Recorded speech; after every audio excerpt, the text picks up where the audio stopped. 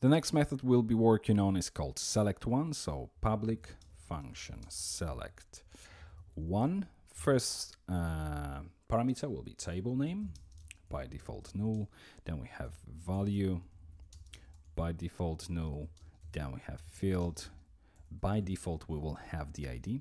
This specific method will help us basically whenever we need to fetch one record by, let's say, ID, which is going to be a default field, or any other field from within the database, rather than writing the same SQL statement over and over again every time we're trying to retrieve a record from a specific table. We're just going to have this method ready and basically going to specify the table and a value, basically the value associated with the ID, or if we want to find the record by any other field, then we simply provide this third parameter.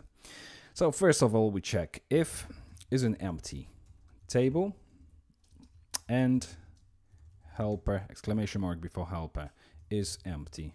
Basically, we're checking if it's not empty, and we're checking the value, and then another condition, and is an empty field. Obviously, that's quite a bit of checking, so we can put this whole if statement inside of the separate method.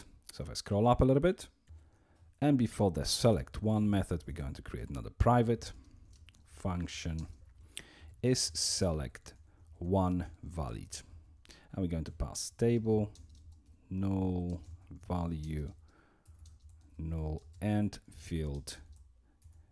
We're going to set it as null here as well, and then simply return and this condition. Now if we scroll down, and now we can obviously use this new method. So if this is select1 valid, and we pass table value field, and now we're going to to write the SQL statement, which will be select all from this table. Oh, sorry, not this table. It's obviously the parameters or table, and then where, and we go for field equals, and then question mark. Return this